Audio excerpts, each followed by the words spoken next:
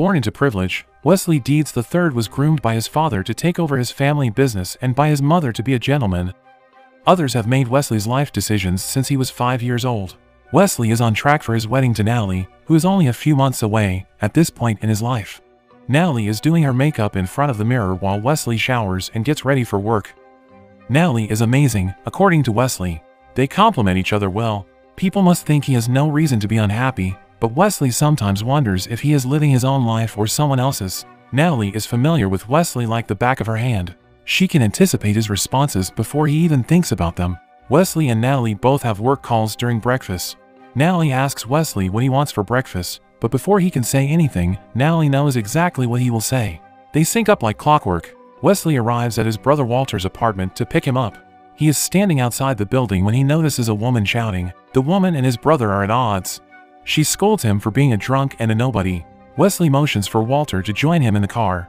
In a bad mood, the man leaves the woman and sits inside the car. He instructs Wesley to simply drive. Wesley inquires as to how long it will be before he receives his driver's license back.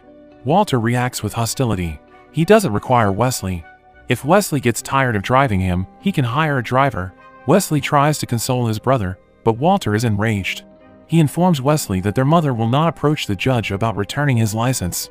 He asks Wesley if he will do it for him, but the man declines. Why can't Walter just get his license back like everyone else who has had multiple DUIs? Walter snaps, claiming that his father would have done it for him out of love. Wesley informs them that they all adore him. Walter believes their mother has an unusual way of expressing her love. Wesley convinces him that the woman has been through a lot with him and is exhausted. He informs Walter that they will be having lunch with their mother. Walter erupts with the force of a raging volcano. He does not want to deal with the woman, but Wesley will not back down. The building manager knocks on Lindsay's door. He's there to collect the rent, but Lindsay still hasn't received it. He begs her to hurry. The owner could have dispatched the sheriff by now. Lindsay asks for more time. She motions to her daughter, who is getting ready for school inside the apartment. She begs Milton, the manager, to inform the owner that she will have the funds by today. She leans against the closed door, worried and stressed. Then she pulls an envelope containing cash from under her mattress. Her daughter, Ariel, who is present, asks if they are going to be extinguished. Lindsay does not want her to be concerned about anything. She persuades the girl to hurry up. They need to come to a halt before school. Wesley and Walter arrive at the office around the same time as Lindsay. They both head for the same parking spot, but Lindsay gets there first. Wesley gets out of the car and tells her that she has parked in his spot, but Lindsay rushes out, saying she won't be there long. Wesley chases her down, telling her that he needs to get to a conference call in 5 minutes, but she flees. Walter makes fun of his brother's attempt to stop the woman. To stop the woman, he yells an expletive. When Lindsay hears herself being ignored, she takes a step back and gives Walter the stink eye. How dare he address her in that manner? The man doesn't care about her and yells at her to move her car. Lindsay takes a step away from him. Wesley accepts defeat, but Walter is unyielding. Wesley chastises him for his foul mouth. Despite Wesley's protests, Walter orders a tow truck. When Wesley notices Ariel in the car, he requests that Walter transfer the conference call to the car. Walter is disgusted by his brother's saintly demeanor. Ariel notices Wesley staring at her and informs him that she does not speak to strangers. When Wesley starts calling the little girl out for having an attitude like her mother, he gets Walter to sit back in the car. Lindsay meets with her boss at work and requests her pay. She needs the check right away because she has to go somewhere for a couple of hours. Lindsay's shift begins in 30 minutes, according to the manager. Lindsay promises to make amends to the woman later, but she needs to get somewhere. Lindsay receives her paycheck and discovers that it is less than what she is owed. She inquires about it with the manager, who informs her that Human Resources received a call from the IRS. Lindsay's pay has been withheld because she is behind on back taxes. That is not an option for Lindsay. She requires the funds immediately. She asks the manager if she can get an advance on next week's pay, but the woman tells her that the company will take the majority of her pay for the next 6 months. Lindsay is in trouble. The manager offers her a shift from 4 to 11, but Lindsay is unable to leave her child alone at night. Lindsay is barely holding herself together. This is a catastrophe for her. The manager inquires whether Lindsay is interested in the position. The woman is forced to accept it. She wipes her tears away and walks her daughter to school. Back in the parking lot, Wesley and Walter drive to the meeting. He learns that Walter agreed to a deal that has caused some issues and has made the news. Wesley, rather than becoming agitated, decides to burn the midnight oil and iron out the kinks. When the tow truck arrives, it begins to tow Lindsay's car away. Wesley watches as a rider on a Harley-Davidson passes them by. Walter suggests that his brother rent a bike and travel to Mexico to meet up with his friends. That is not something Wesley has time for. He has a company to run. Walter assures him that he can handle the situation. It was Walter's dream, not Wesley's, to run their family business. Wesley, on the other hand, has no faith in him. Instead of just saying it, he asks his brother to demonstrate that he can do a good job. Lindsay returns to the parking lot, only to discover that her car has been towed. While Walter remains agitated, Wesley manages to calm him down.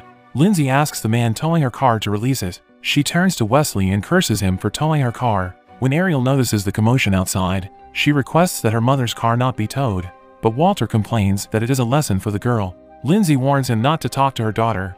They have a falling out, and Wesley asks his brother to accompany him upstairs. Lindsay gets inside the car and hugs her daughter when she can't reason with the two men. Wesley, being the gentleman that he is, lets the woman go this time. Walter is dissatisfied with his brother's decision. The man is a ticking time bomb. Lindsay is already late when she drops Ariel off at school. Lindsay is sprinting through the hallways to get to class when Ariel's teacher stops her. She wishes to speak with you. Lindsay sends Ariel to class and then turns to speak with the teacher. The teacher warns her about Ariel's habit of arriving late to school. Lindsay is also frequently late in picking her up. Lindsay is irritated by the teacher's warning. She was already having a bad day. She responds in hushed tones that she will get Ariel to school on time and walks away. Natalie and Wesley's mother, as well as Natalie's friend Heidi, are out dress shopping. Mrs. Deeds is overjoyed that Natalie is marrying Wesley. Her mother is as well. Mrs. Deeds, on the other hand, is irritated when her mother inquires about Walter. She would rather not speak about her son. Wesley, on the other hand, is a good son. Both mothers are eager for Natalie and Wesley to have children. Natalie doesn't seem eager to talk about it just yet. She suggests they start with the engagement party. When Mrs. Deeds asks Natalie if she wants children, her mother responds on her behalf, saying, of course she does.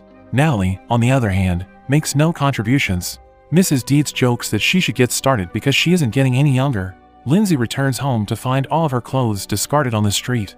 Lindsay is inconsolable. She accuses Milton and screams at him. How could he have done this? The man expresses regret. This was done by the owner, not by him. Lindsay looks under the mattress and discovers that the money she had stashed there has vanished.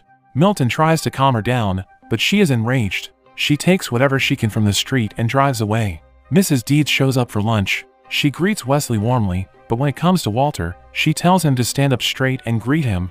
They all take a seat after the man hugs his mother. Mrs. Deeds looks proudly and lovingly at Wesley. She tells him about her wedding gown. It's not quite her style, but it should suffice. Wesley is reminiscent of his father. Walter advised him not to get married. Mrs. Deeds casts a sharp look at her second son. She informs him that, unlike the trailer park cheerleader Walter married, Natalie comes from a respectable family and is a wonderful lady. Her remark stings, and Walter responds by reminding her that their father also met her in a trailer park. Wesley tries to lighten the load on his brother. He inquires about the engagement party preparations, but the distraction is brief. Mrs. Deeds is displeased when she sees Walter drinking liquor in the middle of the afternoon. The man responds that since he has to sit with her, she should be thankful it isn't a mountain of powder. Mrs. Deeds wishes Walter had more in common with his brother. Mrs. Deeds was only interested in seeing Wesley, but he insisted on bringing his brother with him. Wesley informs her that if she wishes to discuss the family business, Walter must also be present. She inquires as to whether Walter still attends his meetings. Wesley assures her that he will make certain of it. He inquires of his mother about the situation. She tells him she read about their business in the paper and wants to know if everything is fine. Walter scoffs and accuses her of being self-conscious. The lady informs him that his father worked extremely hard to build their company, and she does not want anything to jeopardize that. Walter quips sarcastically that Wesley will figure it all out for her. Mrs. Deeds is certain he will, and Walter will try to sabotage it in some way. This enrages Walter, and he gets up to leave. When Wesley tries to stop him, he reminds him that he is unable to drive because their mother has locked his car in the office garage. He's just going out for a cigarette. Mrs. Deeds is irritated when he leaves. It takes a lot of patience to deal with her son. Wesley assures her that everything is fine. Lindsay sneaks her daughter into her workplace, Deeds Incorporated. She sneaks Ariel into the supply closet and asks her to remain there. She promises to return in an hour to check on her. Ariel is terrified, but Lindsay encourages her to be a big girl about it. Ariel wants her father, but Lindsay asks her daughter not to. She leaves her with a blanket and a doll, promising to return soon, and goes to work. Wesley is in his cabin when Walter walks in, working on a report with his friend and employee, John. He wishes to return home, but Wesley informs him that he still has work to do. Walter feels the same way. Walter hands him the report he was assigned to work on. The man storms out of the room, claiming he will take a cab. Wesley is helpless to do anything but sigh. Walter's attitude, according to John, has exhausted everyone in the office.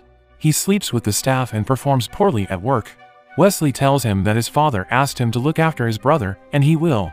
Heidi, John's wife, is out with Natalie that night, and the man needs to go home to care for his children. He asks Wesley to accompany him, but the man must stay and solve the problem his brother caused. Heidi and Natalie arrive at their friend Mark's fashion show. Heidi is relieved to have a night off from caring for the kids. Natalie requests that they refrain from discussing her children because it is all they ever do. She realizes she said something rude and apologizes, but Heidi agrees. It's a ladies' night out. There are no children or husbands. It's going to be a long night of revelry. Heidi instructs Natalie to call Wesley and inform him of the situation, but they're not that type of couple. Heidi is perplexed by what that means. Natalie informs her that they do not communicate as couples do. That strikes Heidi as odd. Natalie doesn't need to check in with Wesley because she always knows what he'll do. He does the same thing every time. She is aware he is at the office at the time and has not checked in with him. Heidi thinks it's strange and crazy. It's late at night. Lindsay is on the cleaning crew. While Wesley works inside his cabin, she cleans the floors and takes out the trash. When Wesley solves the problem he was working on, he calls John to inform him. He is pleased with his discovery and requests that the man set up a meeting for him the following day. When Wesley walks, Lindsay is in the bullpen, using the office phone to make a call. He clears his throat, and the lady, terrified, quickly hangs up the phone.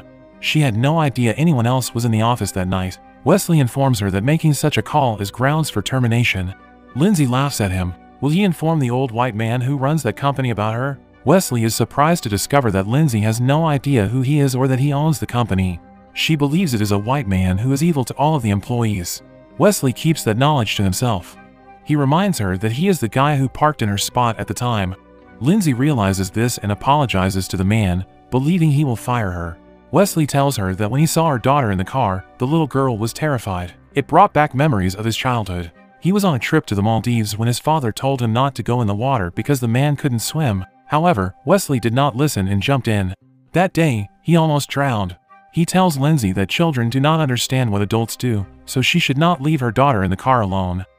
He tells her not to use the phone again and is about to leave when Lindsay intervenes. She inquires as to how many children the man has. Wesley doesn't have any children. Lindsay laughs. That's exactly what she was thinking. She requests that he not lecture her on how to raise her child. They part ways, but Lindsay stops the man and asks him how he got out of the water. Wesley informs him that his brother jumped into the water and saved him. The woman mocks him, saying he should have just stayed on the beach. When she walks away, Wesley watches her with an inexplicable fascination. Lindsay is parked on the street outside the building late at night.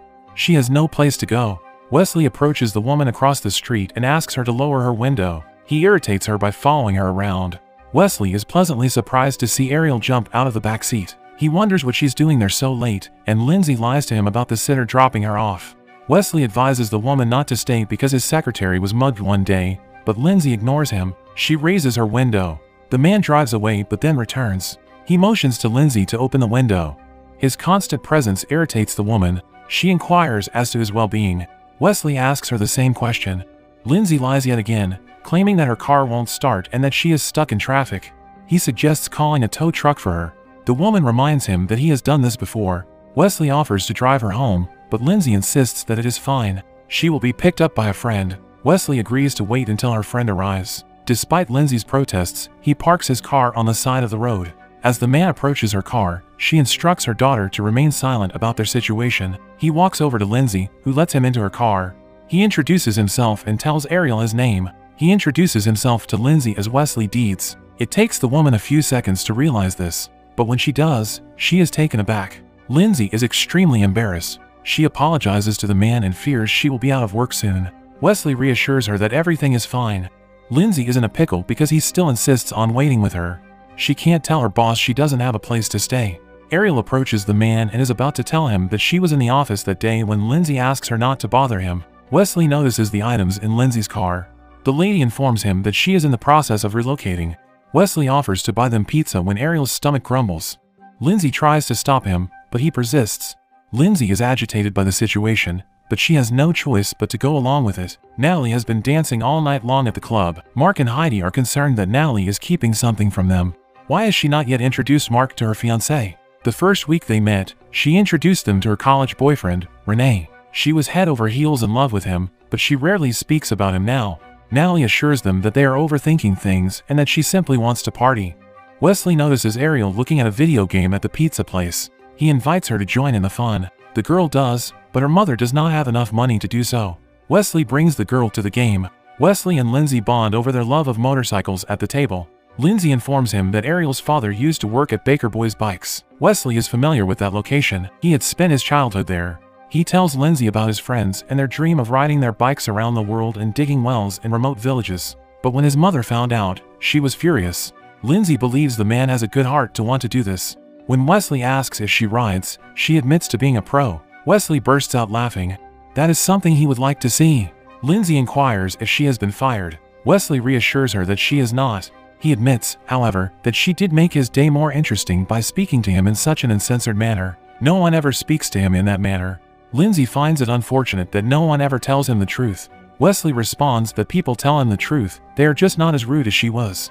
Lindsay likes to think of herself as direct rather than rude. She inquires as to what his company does. Wesley goes off to explain the work in technical terms that the woman doesn't understand. He simplifies the situation by telling her that they sell computer software. It was his father's dream. Wesley inquires about Lindsay's dreams. The woman hesitates before telling him she was in nursing school. She had to leave 2 years ago because her husband was killed in Iraq. He was in the military. After that, she was solely responsible for everything. Lindsay informs the man that her boyfriend is on his way to pick her up. He might get the wrong impression if he sees them together. Wesley recognizes her concern and leaves some cash for the bill. Lindsay steals and pockets the tips from his money. Wesley drives the mother-daughter duo to their car, hoping that Lindsay's boyfriend arrives on time. Ariel immediately inquires about the boyfriend. Lindsay whispers to her daughter. Wesley waves them off and continues on his way. Lindsay exhales a sigh of relief as his car vanishes. Natalie, who is inebriated, is dropped home by Mark and Heidi. They startle Wesley awake. The man returns to find his fiancée happy and drunk. Natalie wants to get intimate with her man after everyone has left, so they settle on the couch, but Wesley insists on closing the blinds first. Natalie is unconcerned about the neighbor watching them because she is in a good mood, but Wesley's insistence irritates her. The man has never done anything spontaneous in his life. Natalie walks away from him, and Wesley is perplexed as to what went wrong. Lindsay takes her daughter to a public restroom the next morning to wash up and get ready for school. The little girl complains about being hungry, but Lindsay does not have any money to feed her. She informs her that she is permitted to eat at school. That morning, Wesley and Walter meet with the Brunsons. Wesley tries to make a deal with the other man, offering to buy his business. Mr. Brunson admires Wesley's business acumen and the zeal with which he has advanced his father's company. Walter sabotages Wesley's progress by opening his mouth and saying things that offend the other party. The Brunsons get up and walk away. Wesley is completely dissatisfied with Walter, but Walter is explosive. He doesn't believe he said anything inappropriate. He storms out in rage. Lindsay stands in line to enter a homeless shelter. She introduces herself to the woman in charge of the line, but asks if she can hold a spot for her and her daughter after 11 p.m. because that is when she gets off work. Lindsay is aware that she is breaking the rules, but she requests the woman as a last resort. The woman inquires about the age of her daughter. Lindsay informs her that she is 6 years old. Hearing this, the woman feels sorry for Lindsay and agrees to assist her. Lindsay is overjoyed. Ariel's teacher waits with her after school for Lindsay to pick her up. Lindsay's tardiness irritates the teacher. The teacher inquires as to why Ariel is always hungry at school. She wonders if the girl gets enough food at home. Ariel informs her that she eats on occasion. The teacher asks if anything is wrong at home, but Ariel refuses to say anything. She is concerned that her mother will get into trouble. However, the teacher assures her that nothing of the sort will occur. Ariel finally admits that they sleep in the car. Lindsay arrives and puts Ariel in the car before the teacher can say anything. Lindsay denies being homeless when the teacher asks if she is. If Lindsay does not speak freely to her, the teacher threatens to contact child welfare. Lindsay dismisses her concern and drives away. The woman prevents herself from collapsing. She eventually yells at her daughter for telling others about their situation. Ariel expresses regret. Lindsay warns her that if she continues to do this, they will take Ariel away from her. The child is both sorry and sad. Wesley is working late that night. He spills coffee on his papers by accident. When he goes into the supply closet to get a tissue roll, he discovers a sleeping Ariel in the corner. Lindsay is looking for her daughter throughout the office when she runs into Wesley. The man stops the concerned woman and informs her that her daughter is in his cabin. Lindsay exhales a sigh of relief, but she is concerned that the man dialed child welfare. That was not done by Wesley. Lindsay makes an attempt to reach her daughter. She is furious at the girl for leaving her spot, but Wesley forbids her from approaching her. Wesley wonders why Lindsay's relatives or boyfriend couldn't look after Ariel while she worked. She informs him that she has ended her relationship with her boyfriend. He tells her how terrified the little kid was and how he had to coerce her into accompanying him. Lindsay is accused of child abuse by him. The woman states unequivocally that she would never harm her daughter. The two have a disagreement about Lindsay's treatment of her 6-year-old daughter. He compares Ariel to his own childhood, which irritates Lindsay. Ariel is not eating with a silver spoon. Her situation is not the same as Wesley's. Wesley is tired of hearing about his privilege from her. Lindsay asks if he knows how much a gallon of milk or a gallon of gas costs. When was the last time the man had to worry about not being able to pay his bills? The man is rendered speechless. Lindsay leaves with her daughter. When she arrives at the shelter, the man lets her in from the back. He directs them to their bed. Lindsay tucks Ariel in and cuddles her to sleep. Natalie is still awake when Wesley arrives home that night. He appears concerned, and Natalie offers to speak with him about it, but Wesley has it covered. They start talking about Natalie coming home drunk the night before. Wesley wonders if she's okay, and Natalie assures her that it's all because of work and the engagement party. She later discovers a strand of blonde hair on Wesley's pillow.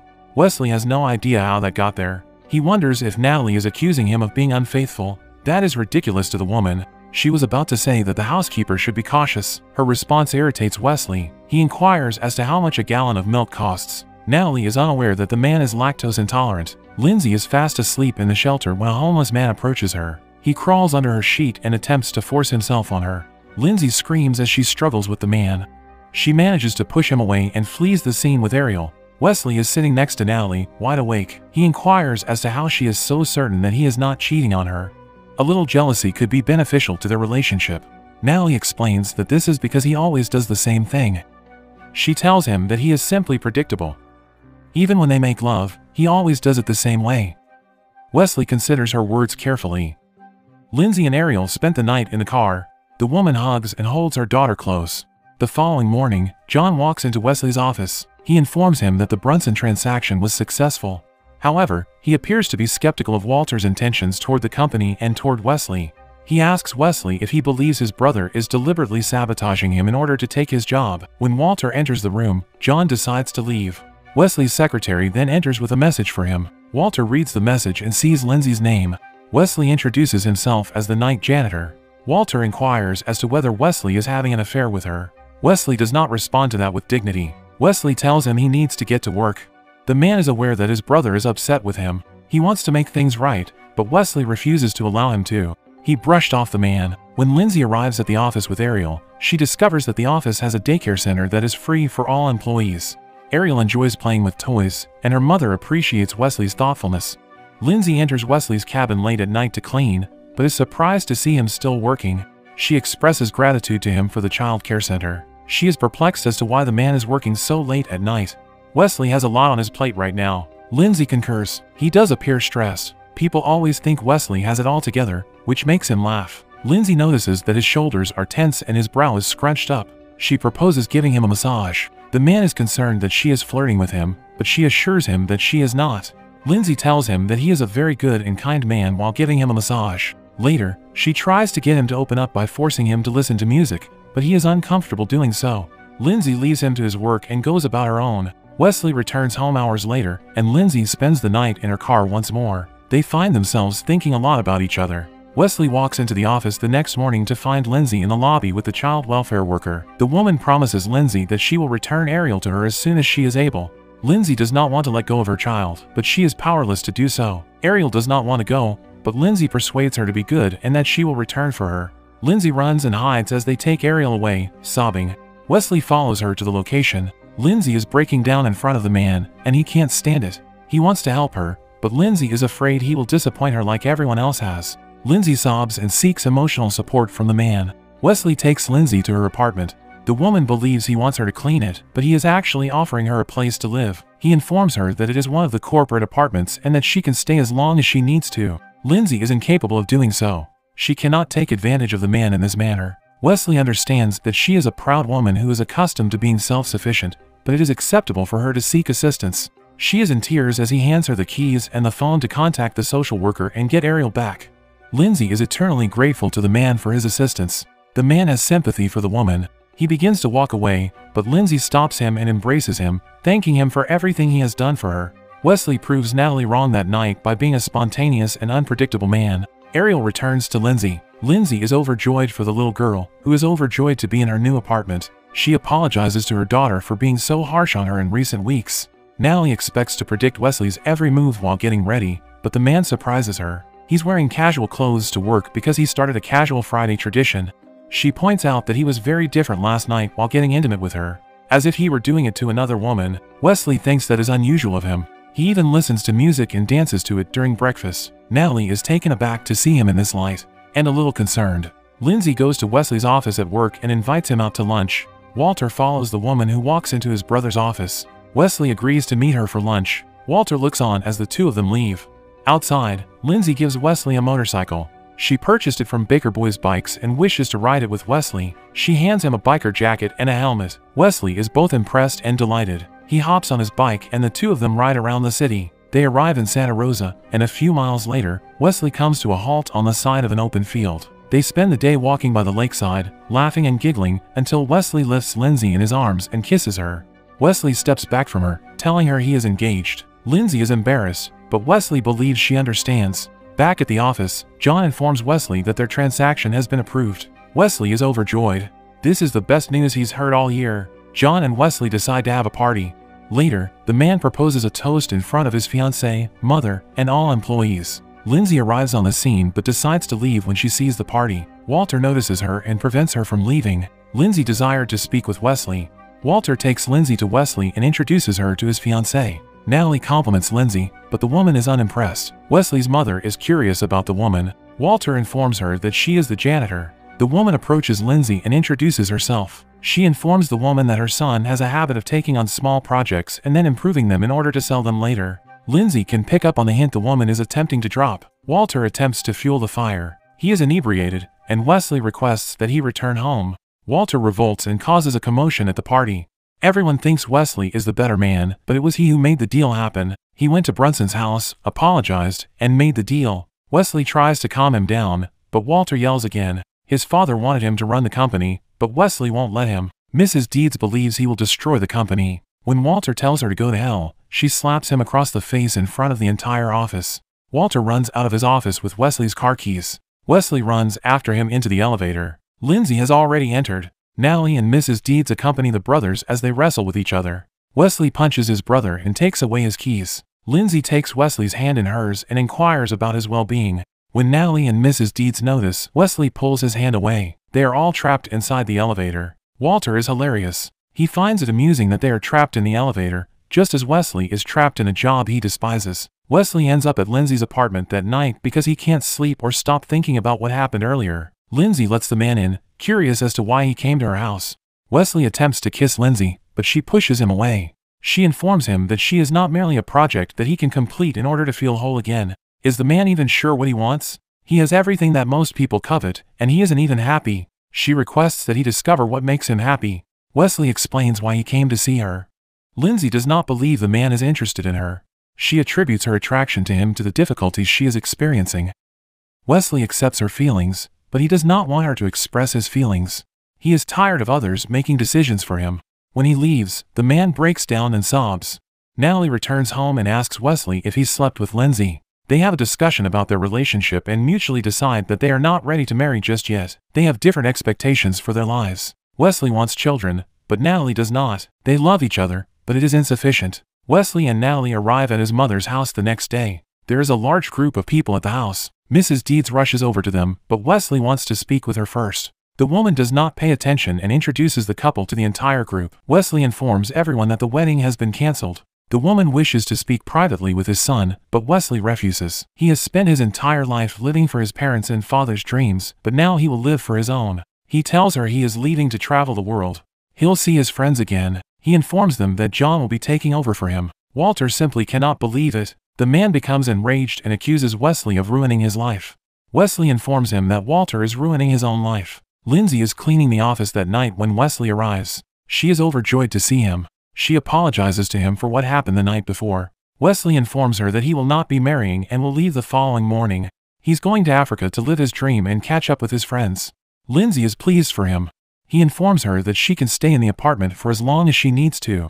Lindsay appreciates the man. Wesley displays the tickets he purchased for Lindsay and Ariel. He hopes the woman will accompany him, but Lindsay is unable. He leaves them with her in case she decides to change her mind. Lindsay holds back her tears as she thanks the man for everything he has done for her. He also expresses gratitude to her. She had an impact on his life. They kiss goodbye and part ways.